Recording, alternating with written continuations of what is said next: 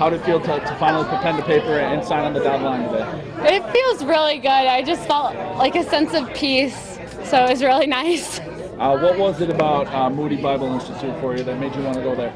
Well, the school was just so God-centered. I just couldn't help but fall in love with it. And outside of the school, the team was just so welcoming. They made me feel like I had been going there for 3 years already. And the coach was just so excited and so passionate about the game and about the Lord. It was just incredible to be a part of, and it was something I really wanted to be a part of. How exciting is this day and this opportunity for you to get to continue your volleyball career? It is such a blessing. Just, I mean, it's nothing I did. Between the coaches, the teammates, my parents, my friends, just the blessings that God has put in my life in order to get me to this point has just been such an amazing blessing, and I am just so excited to be able to use the gifts and blessings that He's given me to be able to hopefully glorify Him in the rest of my volleyball career. Was playing volleyball at the next level kind of always a dream and a goal for you?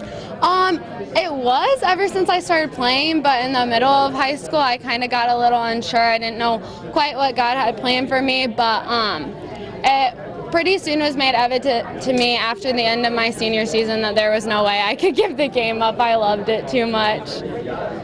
Looking back at your time here at Blackhawk, what are you going to remember most about playing here for the Braves?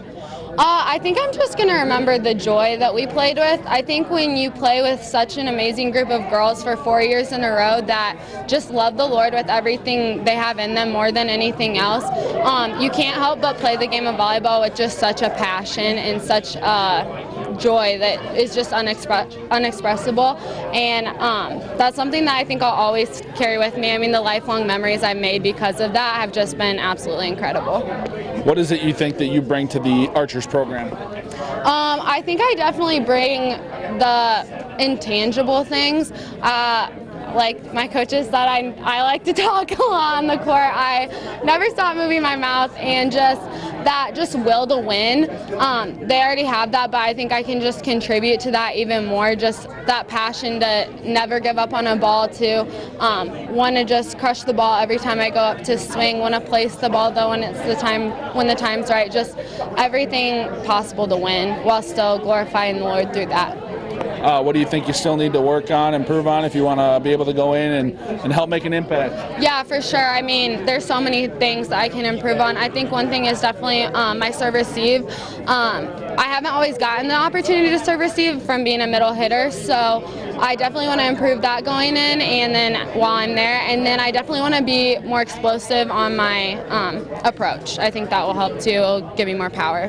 What position do you see yourself playing when you get there? Well, the coach is talking about playing me as an outside or right side. So, I mean, because I've gotten thrown into so many positions, I really want to make the most of whatever they have. How do you think that versatility can help you? Oh, I think it's definitely been key in my recruiting process. I think that my versatility has really made me the player that I am. I'm not just a middle hitter, I'm not just a right side, but I really can do just about anything that a coach needs, and I'm willing to do just about anything that a coach asks of me. So that's really been a blessing that my coaches have really trained me to be a versatile player. And then what are you planning on studying? I'm planning on studying counseling at Moody and then going on to grad school for genetic counseling.